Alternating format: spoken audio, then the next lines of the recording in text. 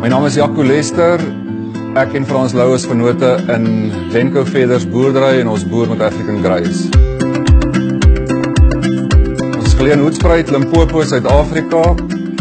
Ons het op hierdie stadium 800 broeipare African Greys. Ons teel in die orde van 1700 tot 1800 babetjies per jaar. Op hierdie stadium voer ons nie self voëls uit nie, ons maak gebruik van uitvoerders wat goed werk vir ons. Op hierdie stadium gaan die meeste van die voëls maar na die Midde-Ooste toe. Die personeel by Jako is baie goed opgeleide personeel. Die babetjies word groot gemaak asof dit hulle eie kinders is. As daar 'n voël siek is, is die vrou ook sommer siek. Dit word baie persoonlik gevat.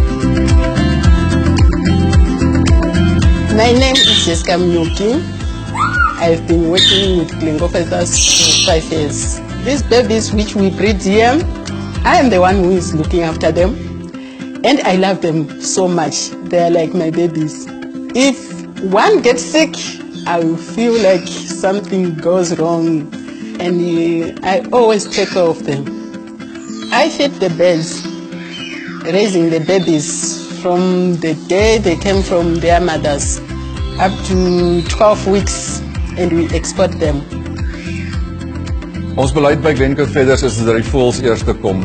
Na 'n broeiseisoen vang ons al die broeipare en gooi hulle in vlieghokke vir tussen 4 en 8 weke vir die voëls om te ontspan en op 'n bietjie om verlof te gaan, om bietjie vol te word. Wanneer die voëls uit die vlieghokke uitkom, kom hulle terug na die broeifasiliteite toe. Daar is hulle weer op hulle gebalanseerde dieet wat professioneel ontleed is, weer eens om die voëls eers te stel, om hulle gesondheid eers te stel. 2017 is African Greys opgegradeer van 'n CITES 2 status na 'n CITES 1 status. Dit beteken dat die African Grey onder druk is in die wild, en dit voel ons as Jako is deel van die verantwoordelikheid wat ons het teenoor die natuur en teenoor die voortbestaan van die African Grey. Ons sien ons boerdery as 'n verantwoordelikheid om die voortbestaan van die spesies te waarborg vir ons kinders om dit ook eendag te kan waardeer.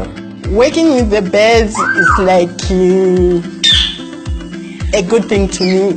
Every time when I wake up, when I come to work with the birds, I feel like I'm enjoying my family.